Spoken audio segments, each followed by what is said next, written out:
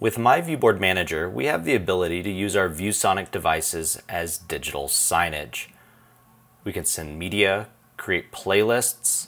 We can also assign triggers to run specific tasks and assign granular permissions to our users. This all requires myViewBoard advanced licenses. You want to be able to use features such as jobs, startup and shutdown, digital signage, as well as roles. You're going to need to use advanced licenses. In order to do this, you need to go to your device list and/or group. Select the device. You'll notice that this device here does not have a badge next to it. This is a regular device, and the device above it has a Manager Advanced license attached to it. Up at the top, you'll see another badge.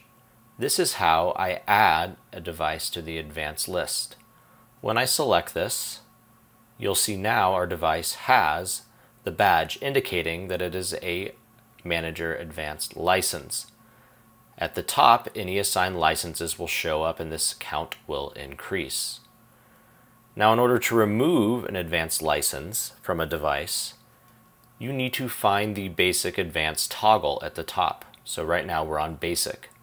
If I choose Advanced Features, I can now select this device, scroll over, find the badge with the line through it, which is Removed from Advanced Devices, select that,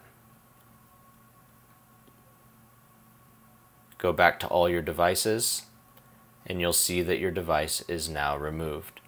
Now, for specifics on how to use different advanced features, go check out our other videos.